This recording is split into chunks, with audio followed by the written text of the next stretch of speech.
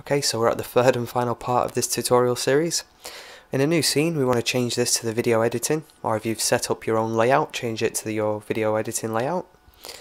And what we're going to do is press Shift A and add in our image sequence, or if you've made it as a movie clip, you can bring in your movie, that's fine.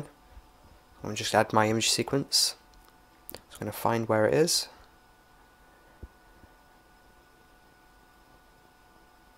And make sure we select what I'm going to select the background one, so I'll show you the images. I'm going to select these first, so press A to select everything, and we're going to make sure these settings are the same, so we don't want to change these settings, make sure they're fine. So now we've got our first clip. If we scrub through and find the end frame, which is here on the timeline, if we press E on our keyboard, we can set the end frame.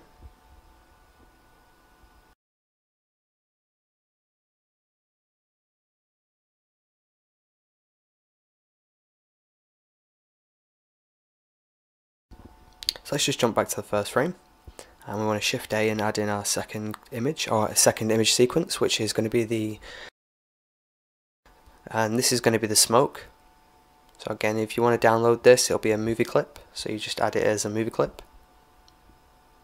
And we see that it needs masking out. So again, if you've already masked it, you don't need to do the next step, that's fine. You just composite these two together. Change this blend type to alpha over. We can see it fits there quite nicely apart from this overlap here, so we're going to add that mask that we created. Again, you can download this if you want, I'll throw a link in the description. So if you followed along, this should fit perfectly.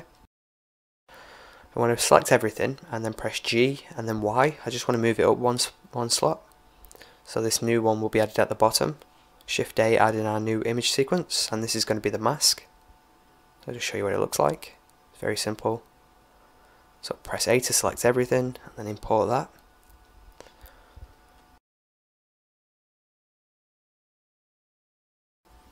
So I would just isolate these by pressing H to hide them. We can see that the bottom one is the mask, then the next one is going to be the background, and the top one is going to be the smoke.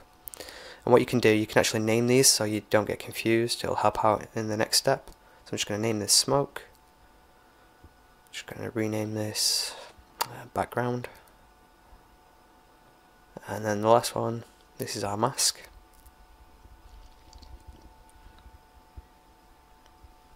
So we want to select the smoke and then go down to the modifiers, which is all the way down here. We want to add in strip modifier, and this is going to be mask. Scroll down a bit more, and we want to select the strip, and we want the strip obviously is the mask. And then straight away you can see that the mask is doing what we need it to do. So if we turn it on and off, you can see the difference,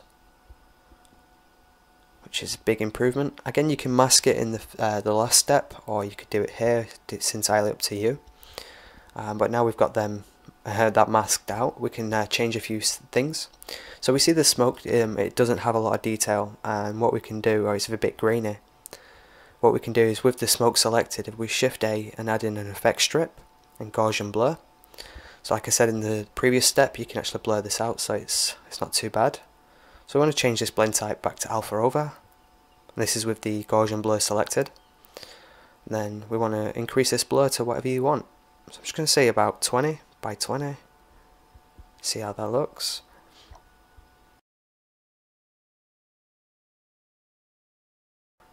So that blur may help depending on how many samples you used. So I'll just show you the difference with it on and off. Might not be noticeable, depends on how many samples you used when you rendered the last step, so it's entirely up to you if you use that or not.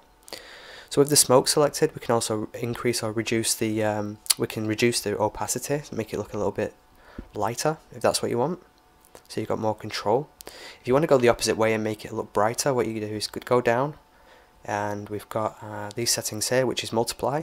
If we increase this, it'll make the smoke look, it makes it look a lot more stronger.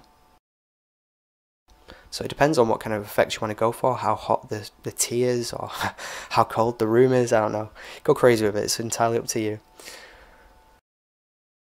So we want to make sure that the frame rates is the same as what we rendered it out at, and also we can now select this as a H.264 if that's what you want to render your movie clip out as. Also the encoding, if you've got some audio, you want to make sure you select an audio codec. Again, I've got no audio, so I don't need to worry about that right now.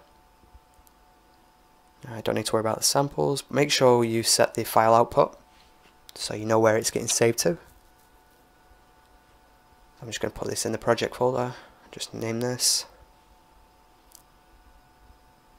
So you want to add an adjustment layer and give that a bit of colour as well.